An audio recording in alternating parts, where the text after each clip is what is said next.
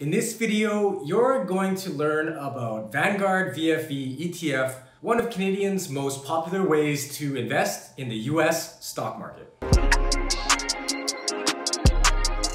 Hey, what's going on? I'm Chris Liu and I'm the creator of wealthawesome.com, one of Canada's leading personal finance blog. If you're looking to branch out of investing in just Canadian stocks, the Vanguard S&P 500 ETF, otherwise known as VFV, could be the right solution for you. Passive investing has taken the world by storm. With over $26 billion of assets under management, Vanguard Canada is one of the pioneers of ETF investing in Canada. And Vanguard VFV is one of the most popular ones of their lineup. So with this VFV ETF review, let's take a close look and see why so many investors have chosen this product. Here's a great quote from Warren Buffett, who stated that after his death, he plans on investing most of his assets into index funds that track the S&P 500. What is Vanguard VFV ETF? VFV is a low-cost index fund that is offered by Vanguard Canada since November 2012. VFV is one of Vanguard's most popular funds with $3.3 billion in total value as of August 31st, 2020. So what does Vanguard VFV invest in? VFV tracks as closely as possible the S&P 500, which is a broad US equity index. The S&P 500 is a market cap weighted index of 500 publicly traded companies in America. It's designed to identify the most important industries in the US equity market and allocates a sample of stocks from each industry to the S&P 500 by sector. There's 11 different sectors and 24 industry groups. It represents more than 83% of the total US equity market cap. So the S&P 500 is widely regarded as one of the best measures for how large cap US equities are performing. So VFV invests in stocks of these US equities and should track the S&P 500 very closely, net of course of any fees and expenses. So how are the S&P 500 companies selected? To be eligible for the S&P 500 index inclusion, a company should be a US company. It should have a market cap of at least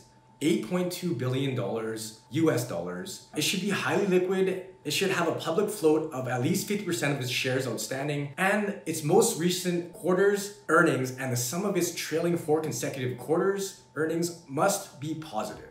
A committee then gets together and decides which companies get into the S&P every quarter. And there was recently one in September that got together and decided some changes to the S&P 500. There was some controversies with the selection because Tesla finally met all the criteria, but they weren't included in the S&P 500, which shows that it's not just market cap that matters, since Tesla is definitely one of the largest 500 companies in the US, but there's other factors that the committee takes into account. They didn't really explain why they did it, which is why it was kind of controversial.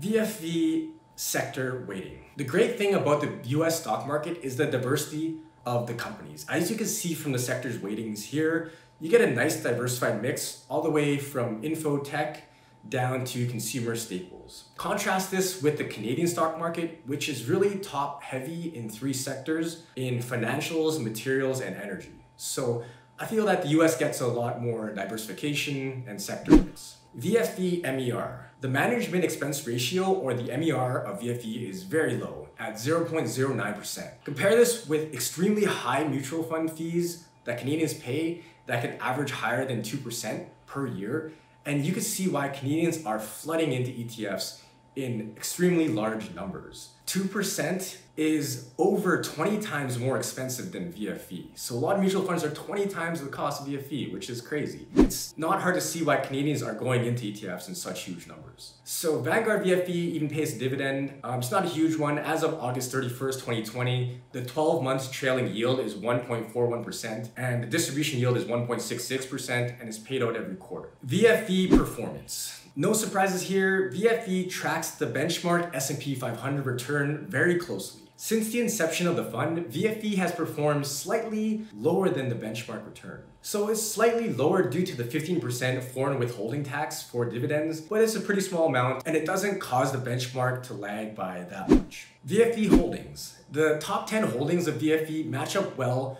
with the sector ratings above. There's a nice diverse range of companies from big tech names, banking and finance, and consumer goods. So you'll recognize a lot of the names in this top 10 holdings here. So let's talk about some alternatives to Vanguard VFV, or Vanguard versus some other funds. VFV versus VOO. Many people get confused by VOO versus VFV. VOO is simply the S&P 500 index fund that's offered by Vanguard US. It's not offered by Vanguard Canada.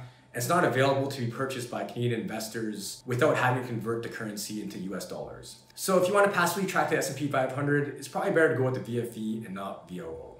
VFV versus VSP. VSP is the Canadian dollar hedged version of the VFV. If you want your investment to be hedged against the Canadian dollar and US dollar exchange rates, VSP might be a good choice for you. VFV versus IVV.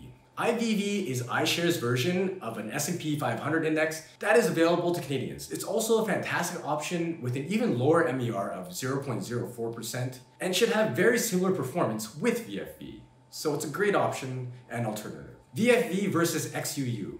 iShares XUU versus VFV is kind of like comparing apples to oranges because they don't track the same benchmark. XUU tracks the US Total Market Index, which includes small and mid-cap stocks, whereas VFV just tracks large caps, so it's not a great comparison. VFV versus VUN. VUN also tracks the US Total Market Index, including small and mid-cap stocks, whereas VFV only tracks large cap. So here's some different strategies you can use when buying VFV. First strategy is you could be like Warren Buffett. If you have a high risk tolerance, you can just buy all of it for your portfolio. Number two, you could buy it in combination of other ETFs or stocks. Number three, you could combine it with fixed income to balance out your portfolio. So who should buy VFV? You should buy Vanguard VFV if you want a low-fee passive investing solution that tracks US large cap stocks. You should also buy it if you understand the risk involved with purchasing a 100% equity fund and are using it in combination with your overall investment strategy. You should also understand that if you're using it in combination with other fixed income funds, you should rebalance your asset mix at set time intervals. So make sure it doesn't stray too far from your asset allocations. So there's many ways to buy VFV, but the cheapest way is generally by using a discount broker.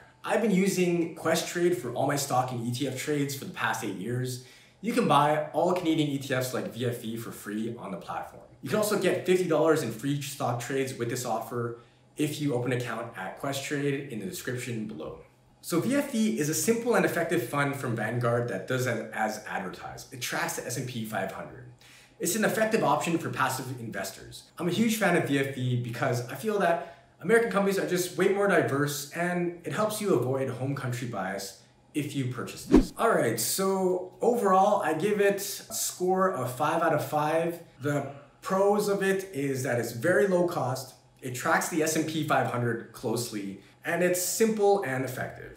The cons of it are that it has slightly higher fees than iShares IVV, and in summary, it's an ETF for Canadians that track the S&P 500 index. All right, guys, if you enjoyed the video, make sure you like and subscribe to the channel. I'll be putting out content at least once a week. Also, be sure to check out the blog, wealthawesome.com. It's one of Canada's leading personal finance blogs, and it's growing really fast. It goes into this topic in way more detail and also have a lot more other topics that you might be interested in. So be sure to check it out. And as always, thanks for listening.